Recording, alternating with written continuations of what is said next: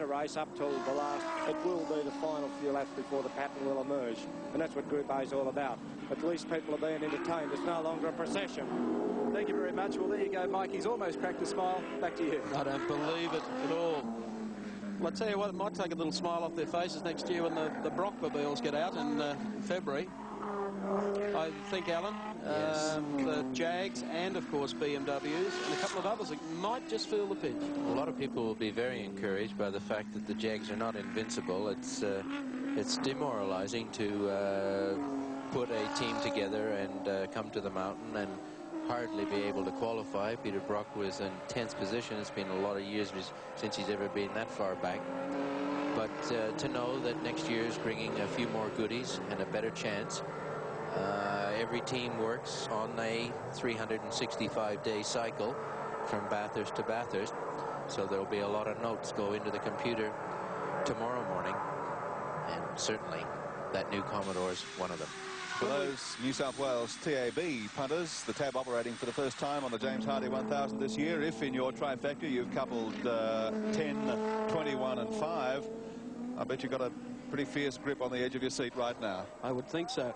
And particularly those who are following the fortunes of Roberto Ravaglia in car number 21. The gap opened at 52.10 seconds some time back, and he's been able to pull that back on John Goss to 43.81 seconds. So he is gaining. He'll need to pick it up by at least, well, 1.7 a lap for a photo finish. And I don't think John Goss needs that. And Peter Brock is not all that far astern. In fact, about 200, 300 metres astern of the Ravaglia car. 20 laps around here is enough to unnerve the best of drivers, and certainly the heat is being put on John Goss. At what stage he's prepared to go for broke is yet to be seen. Dick Johnson also continues to eat up the competitors just outside of the top group, has bypassed Colin Bond in the Alpha and is now up to 8th spot outright, but 4 laps adrift of the race lead. That's phenomenal, but they're very bad luck in the beginning laps. The oil cooler was bad luck. I think the wheel change would have to go under the heading of bad management. You can put up with a little bit of bad management, but you can't put up with too much bad luck.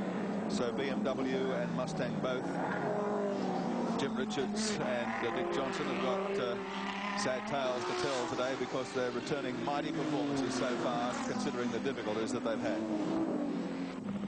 Yes, that's for sure. Because Jaguar haven't had it all their own way.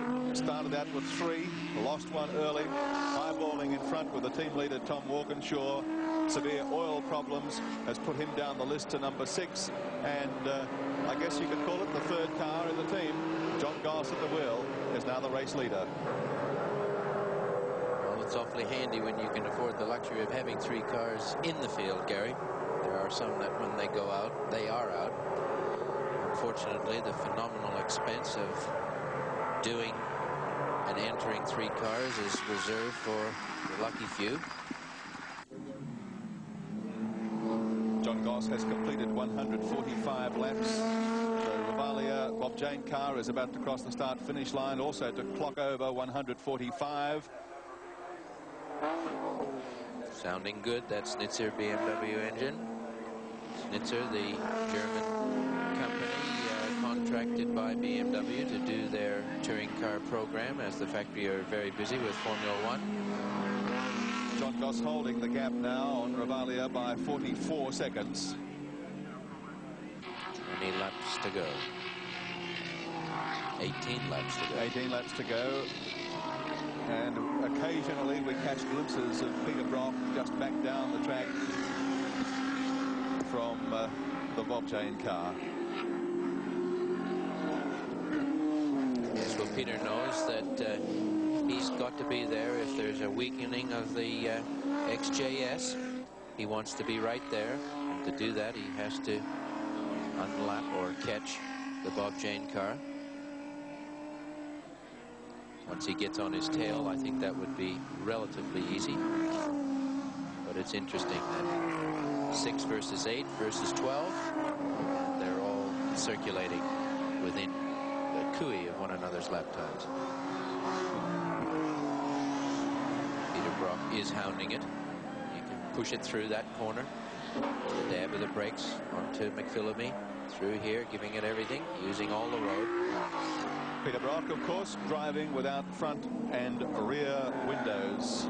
Shouldn't be too hot in that car this afternoon. Debris on the track cracked the front window, and then he was called in by